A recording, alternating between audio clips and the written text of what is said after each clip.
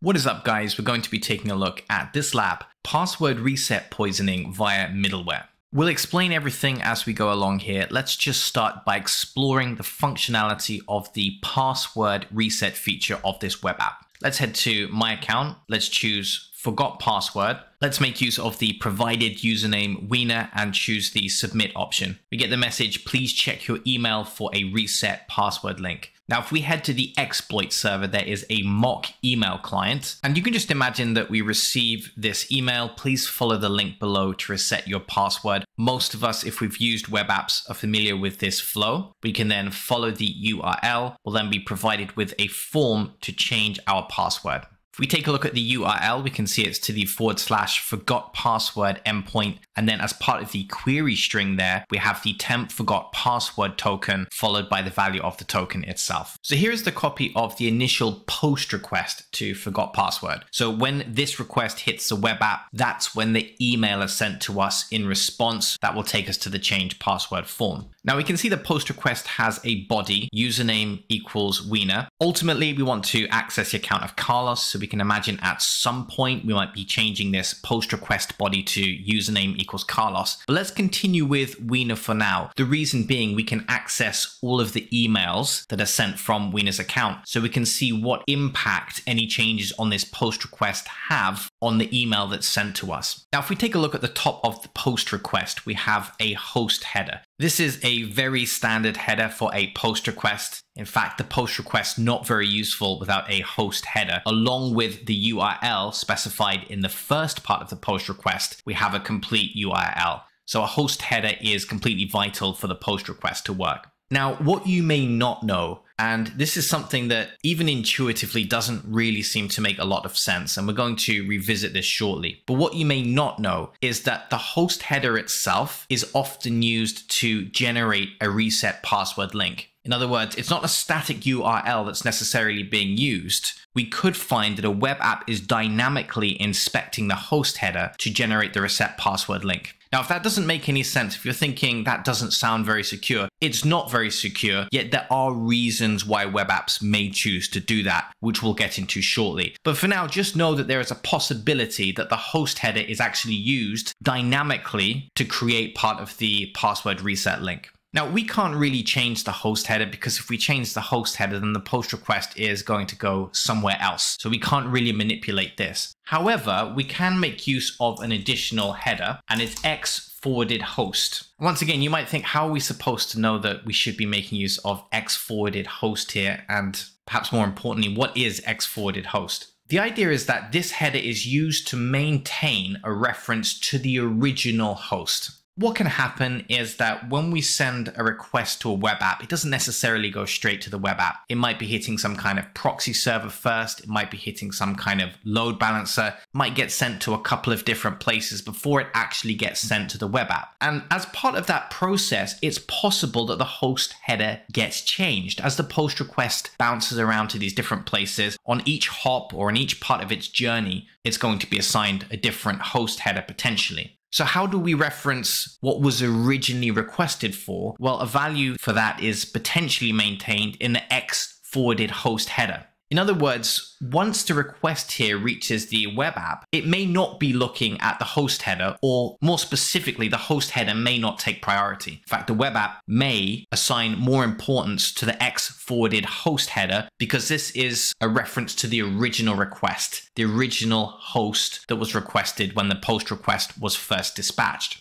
Now, to give you a bit of proof of concept here, let's create a fake URL for the x_host header. Something that's easy to spot, for example, evil.net. Let's send that. We get the response from the web app. Please check your email for a reset password link. And this is why it's good that we continue to use the username Wiener for a period of time, because we can then go to the email account or the mock email client, and we can actually inspect that reset password link to see if our x_host header had any obvious changes on the reset password link that was generated.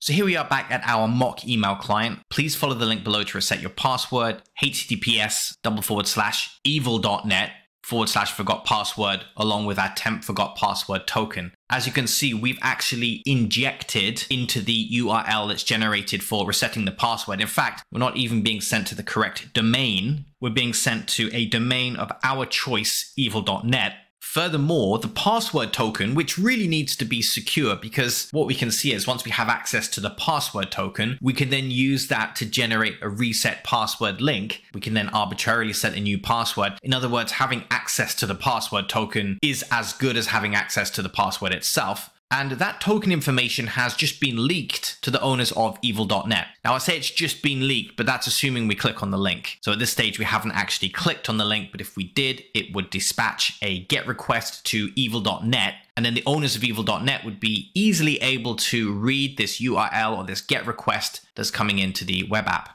Now, the idea with this, if we were to change the post request body to username is Carlos, Carlos is going to receive the email. It's potentially going to have a link where we've set an arbitrary domain on that link. And you can see in the guidelines here, it says the user Carlos will carelessly click on any links in emails that he receives.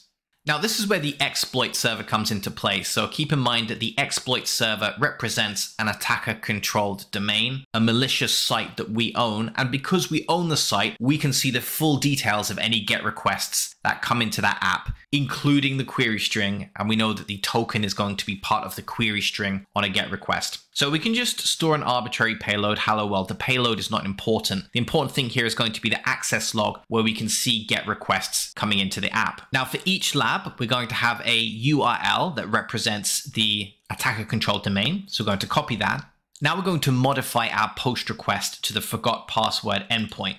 We're going to change the username to Carlos. This is now going to generate an email for Carlos. We already know from the guidelines he's going to click any links he gets. And we're going to change the X-forwarded host to the URL of the attacker controlled domain. Now, if you just take a look at the format of the host header, you can see that we're not supposed to have HTTPS, for example, on the beginning here. So if we were to choose send, we actually get an error, host header not present. It's not that it's not present, it's just that we don't want this HTTPS. This is basically a form of error. So we can just get rid of HTTPS from the beginning of the X-forwarded host. Let's choose send. Now, the idea is that Carlos is going to get an email. That email is going to contain a password reset link. That password reset link is not going to point to the Portswigger site. It's going to point to our exploit server. And we know that on the end of that URL is going to be Carlos's reset password token.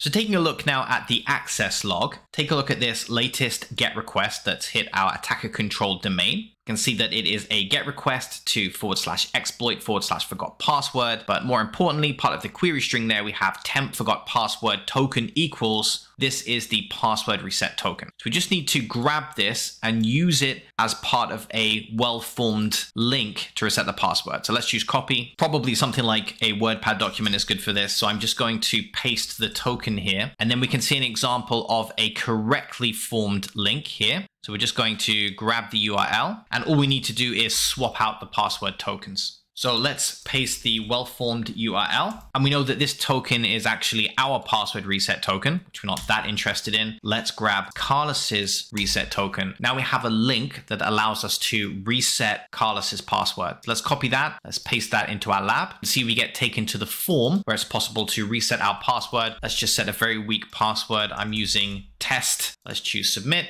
We assume that's worked. Let's go to my account. Username Carlos, password test. Let's choose login. We now have complete ownership over Carlos's account.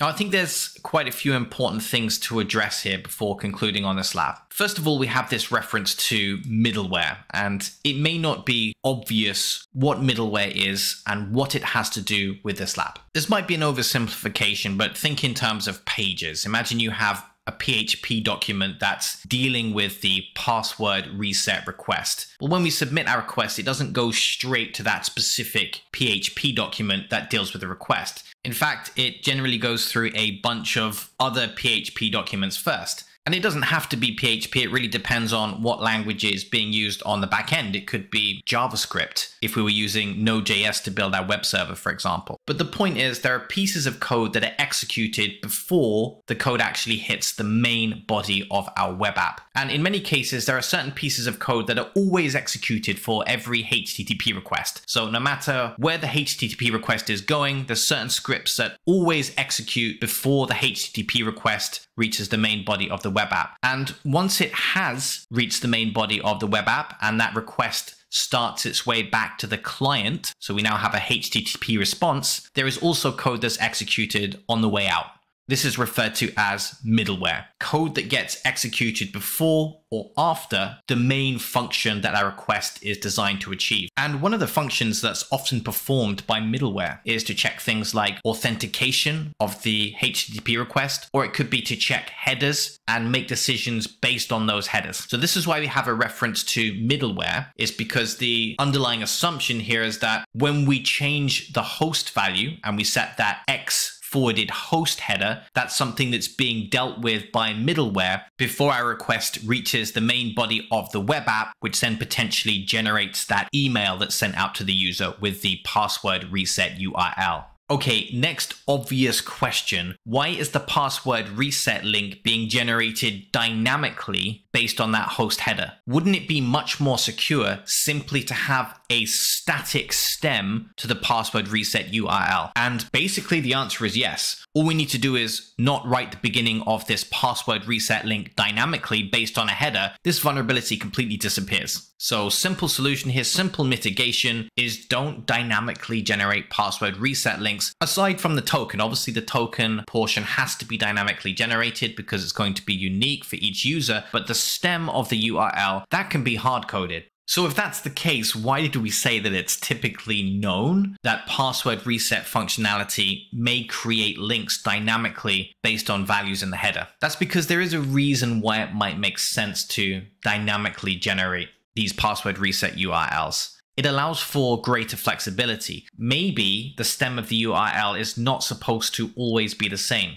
Give you a simple example. Imagine I run a web hosting company that allows users to make use of a site builder, build some kind of custom website on a custom domain. Well, that means that all of my users actually want password reset functionality for different domains. I can't hard code my password reset URL because it really depends on which website the password reset request is for. I have to dynamically generate the URL in that case. So as you can see, it's not always completely black and white. Hard coding the beginning of the password reset link actually decreases flexibility. But if you just have a regular website on a single domain, it actually makes sense to hard code the beginning of the password reset URL. It's simply more secure. But you can see there are actually use cases where the beginning of the password reset URL should be dynamically written. Does that mean that the approach has to be inherently insecure? No. For example, there are ways of validating whether the X forwarded host header has been tampered with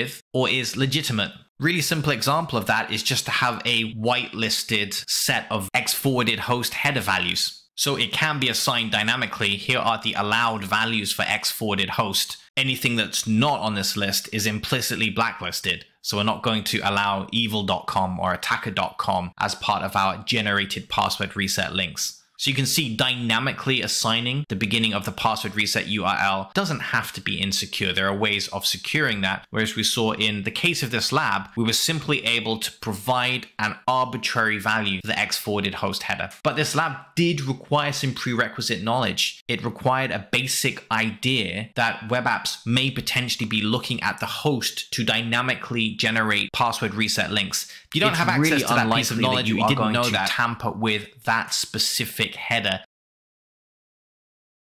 in the post request. And even if you did do that, chances are if you do actually try changing that header, we're going to be blacklisted. In other words, we're not going to be able to set an arbitrary value, or we'll find that the stem of the password reset link is hard-coded. So even if you did think to try that, it's probably not going to work in most cases. This is of course an example of a vulnerable lab where this did work.